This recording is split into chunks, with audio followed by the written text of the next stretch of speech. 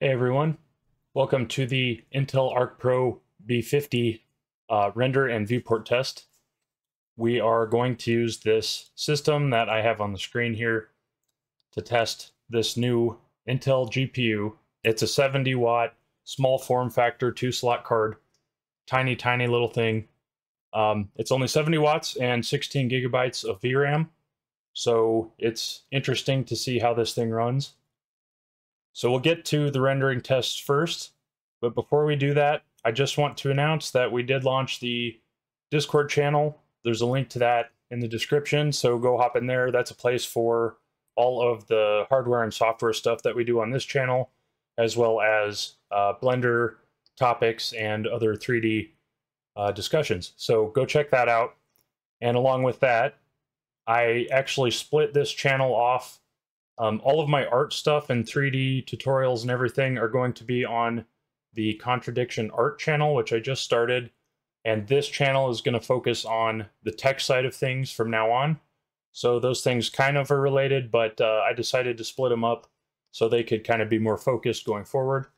So go check those things out. I'll have links. But with that, let's get into the rendering.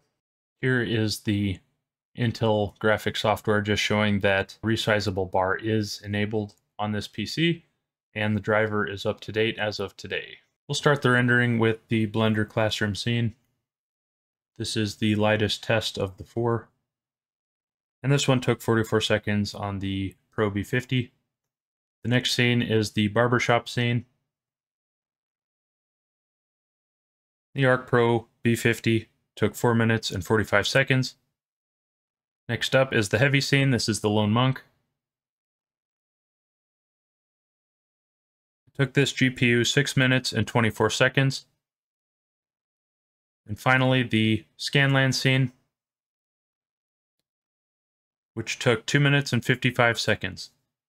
Next up is the Viewport Framerate test. Okay, now we will run the viewport test.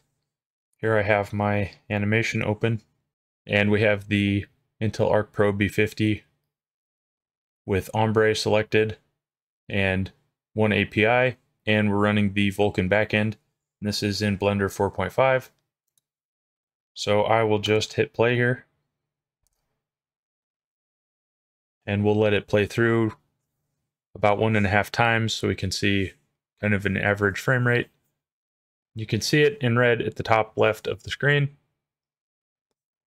It looks like it averages about 3.1 frames per second, but we'll let it play for just a few more seconds. So it's bouncing anywhere from about 3 to 3.2 frames per second most of the time. Definitely bounces around a lot more than some of the other cards that I've tested, but I think that's the number we'll go with. So I will go add that to the results. And finally, we'll run the Blender OpenData benchmark in Blender 4.4. And you can see the numbers on the screen there, but we'll talk about them with the other results here in just a second. So now let's go through the rendering results. We'll start off with the Blender classroom scene. I have the Arc Pro B50 highlighted in blue, and you can see that the 9060 XT and the RTX 5050 are both highlighted as well in their respective company colors. So you can kind of compare those at a glance as we go through these. But for the classroom scene, the Arc Pro B50 took 44 seconds, which puts it 8 seconds slower than the 9060 XT, and basically half as fast or 2 times as slow as the RTX 5050. Next one is the barbershop. The Arc Pro B50 took 285 seconds in the barbershop scene, and that puts it significantly behind these two competitors. So study that one. This is a little bit heavier of a scene. Next is the Lone Monk.